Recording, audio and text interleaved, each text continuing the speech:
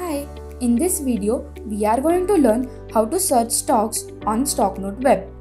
Open Stocknote Web and log in with your client ID, password and year of birth. Now, you can search for a desired stock in multiple ways. One way to search is by clicking on the search icon located on the top right corner and type the name of the stock that you wish to buy or sell.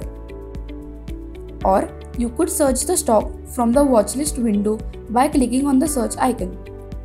Or you could search the stock from the feeds window by clicking on the search icon. Once you have selected the desired stock, you can choose to buy or sell it. And that's how you can search for stocks on the Stocknote Web. If you have any queries, then contact us on 022 2222 7777 or raise a ticket on www.samco.in/support/ticket. Don't forget to like, comment, share and subscribe for more videos. Thank you.